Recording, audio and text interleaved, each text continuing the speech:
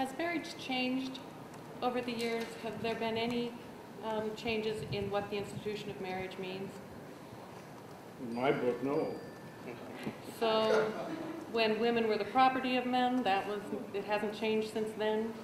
There was a time when women were the property of men. In America? In America. When was it? Women had no rights for a very long time in a marriage. They had no property rights. So things, I believe, have changed, have they not?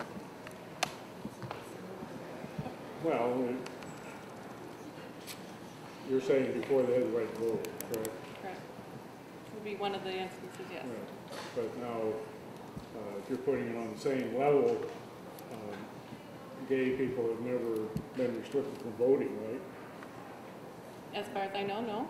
Okay, so they've had those civil rights. There was a time when interracial marriage was against the law, correct?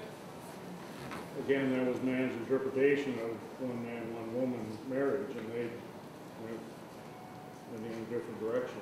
But it was decided by the courts, was it not? To what? Overrule it, or? To overrule it. In the Loving case?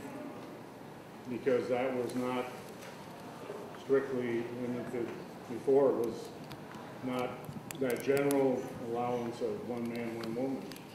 By popular opinion, when the Loving case was decided, would the populace have voted to say that interracial marriage was appropriate? I don't know if I It's can hard to answer speculate. specifically, but I'd be speculating at the time.